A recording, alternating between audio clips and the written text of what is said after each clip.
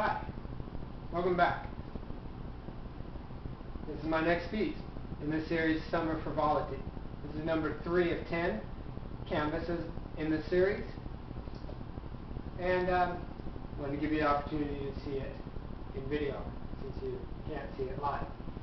Once again, with all the canvases, or so far with the first 3 canvases, I have presented them in a floating frame style.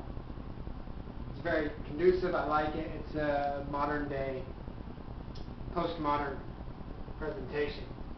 The nice thing about this particular piece is that, as you can see on the back, there is hanging wire on all 4 sides.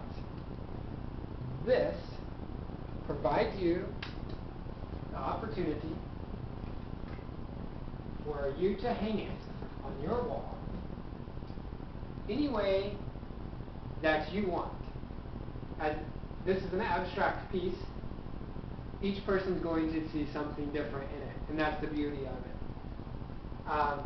One person saw a ballerina doing pirouettes. You can hang it this way. One person saw a target. This way, someone saw a flower. Someone thought of 2012, the post-apocalyptic film. People had some really good ideas for not only titles of what the piece should be called, but also for ideas of what they saw. It's very interesting to see the wide and listen to the people's ideas and the wide variety of suggestions they have.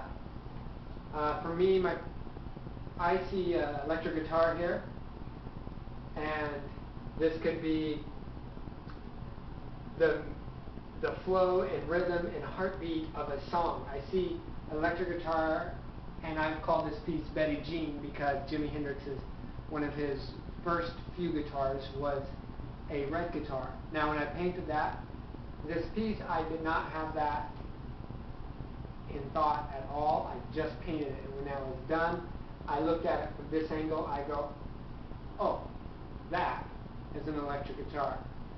And to me, Betty Jean seems the appropriate name.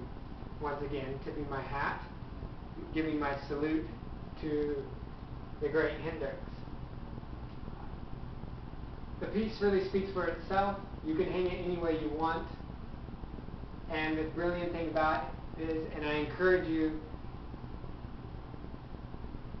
for the person who purchases this, every few weeks, change it, rotate it, and it will be as if having a new piece of art continually.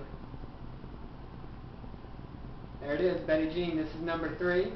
Tomorrow I'll begin working on the framing for the next piece in the series. Thanks much for stopping by and checking out YouTube.